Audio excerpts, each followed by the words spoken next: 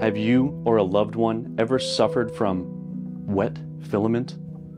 ButterPockets Pharmaceuticals reports that 4 out of 5 3D printers will suffer from this completely preventable problem at some point in their lives. With one easy payment of absolutely smashing the like button, you could end the suffering of one 3D printing nerd. So, I joke, but wet filament is something that we all have to deal with in 3D printing. All filament absorbs moisture, and filaments like nylon will absorb it faster than, say, PLA, but it's a problem you're gonna have to deal with.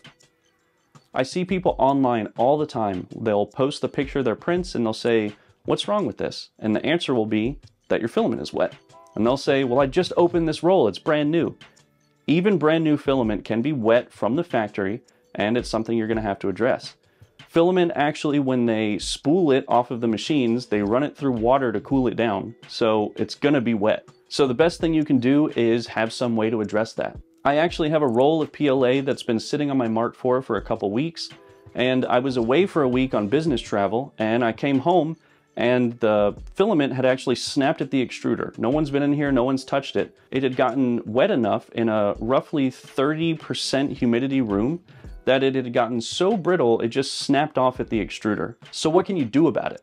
Well, you can delay the inevitable with desiccant and proper filament storage, but eventually the filament is gonna get wet and you're gonna have to get that moisture out of there, or else you're gonna have brittle PLA, zits and uneven extrusion, and problems where you just shouldn't have problems. So, FixDry actually sent over their double spool filament dryer, which is the double NT1 model, and I want to run a small test to see if this thing actually works. I really haven't liked a lot of the options that are on the market for filament dryers. I personally actually use a food dehydrator for drying my filament, and it works really well. If you look it up, some places will even say you can use your microwave or your oven. Please do not put your 3D printer filament where you cook your food. It's a bad idea, you should never do that. So now let's open this bad boy up and take a look at some of the features that this thing has. This thing has the ability to fit one 3 kilogram roll or two 1 kilogram rolls, which you can see here. And the rolls will spin freely because you can actually just print straight out of this thing if you want to with the included PTFE tube, and all the points that you can choose to route your filament out of. Let's take off the protector and push the power button. Push this button down here and you will instantly start selecting what temperature you want to print at, and you can go up or down. Push it again and you'll select the hours that you want the timer to go for. Push it again and you get the minutes. And push it again and you're done. Throw on the top and it will heat for as long as you set the timer for. Inside there is this diffuser that you can take out that spreads the heat, and there you will see the heater, which also has a fan and heats up very quickly. Here are all the points that you can route your filament out of if you want to print straight out of this thing. Oh, and I forgot to mention that this is the humidity sensor right here. And on the top, you have those really important holes for all the moisture to actually escape out of the dryer. So how do we test this thing? Well, I have a brand new roll of atomic PLA that I'm gonna open up and we'll do a couple test prints on it, just to see how it prints right out of the bag. Then I'm gonna stick it in a box with a humidifier so it can get nice and saturated with water after a couple hours, and I'm gonna stick it outside where it's a little more humid than it is in my house. We'll try to print with it and see if I can show you some of the issues that wet filament will cause. Then we'll chuck it in the dryer and see if we can save this roll of filament. Okay, it's the next day, and two things right off the rip. Number one, strep throat jumped up and bit me in the butt overnight, so my voice sounds scratchy, that's why. Two, my science experiment did not really work the way that I meant for it to.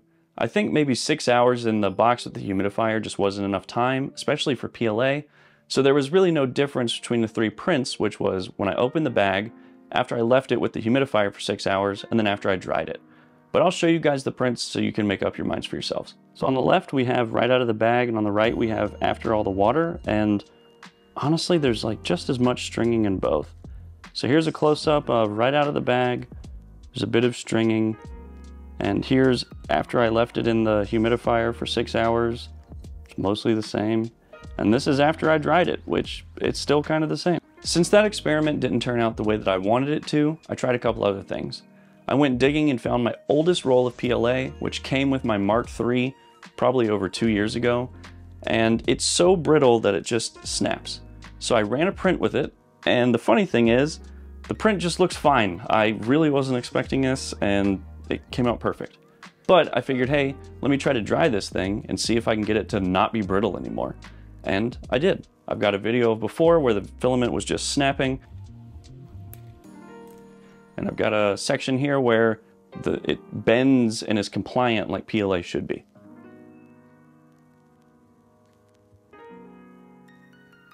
So that is a success in terms of the dryer, although it wasn't quite what I was expecting. So now on to desperate measures. I dug into my closet and found a really old roll of PETG, which gets wetter faster than PLA and will suffer more from being wet. So this roll of filament is probably about 1.5 years old, and I used it to make the enclosure for my Mark III.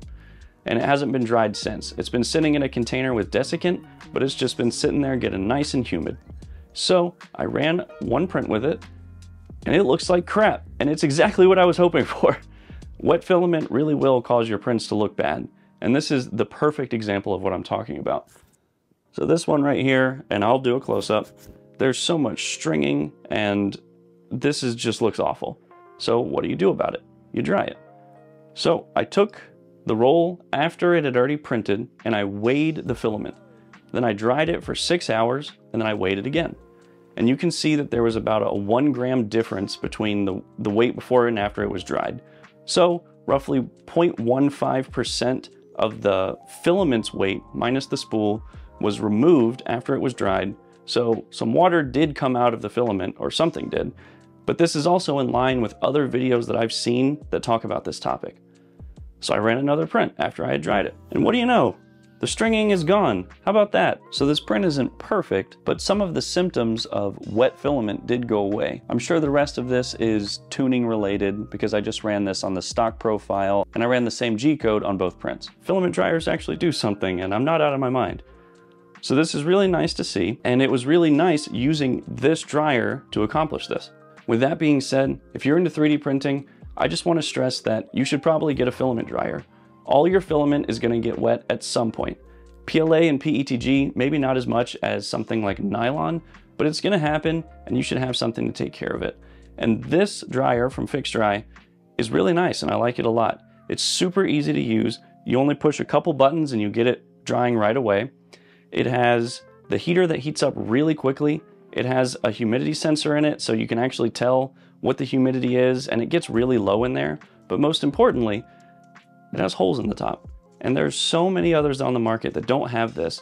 And when you put your hand over it, you can totally feel the hot air escaping, which you might not think it, but this is what you want, because this means the hot air is going around your rolls of filament and is escaping. And well, you know what's escaping with it? The moisture. If you trap the moisture in, it doesn't go anywhere. It stays in your filament roll. So I really like this dryer, and it gets the Mrs. Pocket seal of approval by being quieter than my Rosewell food dehydrator. So that's a plus. A big thanks again to FixDry for sending this thing out. If you're interested in it, feel free to check it out at my affiliate link down below.